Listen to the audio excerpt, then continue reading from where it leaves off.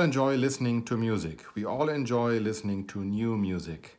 And it is always interesting for me to see that years later somebody is copying somebody and then it's called differently, or some tunes which I remember from a different song now is being used 10, 20, 30, 40 years later.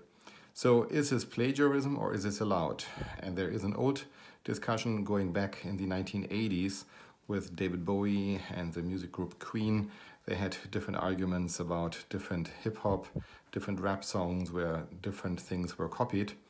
Now the German Supreme Court, the German Bundesgerichtshof, has to decide on one of those cases, and at the end of the day it seemed to boil down that everybody stole something from everybody, and at the end there's nothing really original, where it has now been proven that some song part has been made by an American fraternity in the 1980s, but they forgot to copyright it.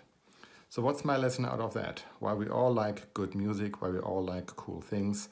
If you, as a creative inventor, would like to make sure that only you get the financial benefit out of your invention, make sure that you copyright it, make sure that you patent it, make sure that you trademark it. Because if you have not made such claim, in this case, which will be heard by the German Supreme Court, whether or not a lack of a copyright still gives you an opportunity to make a claim, then don't cry that you don't get the financial benefit out of your invention.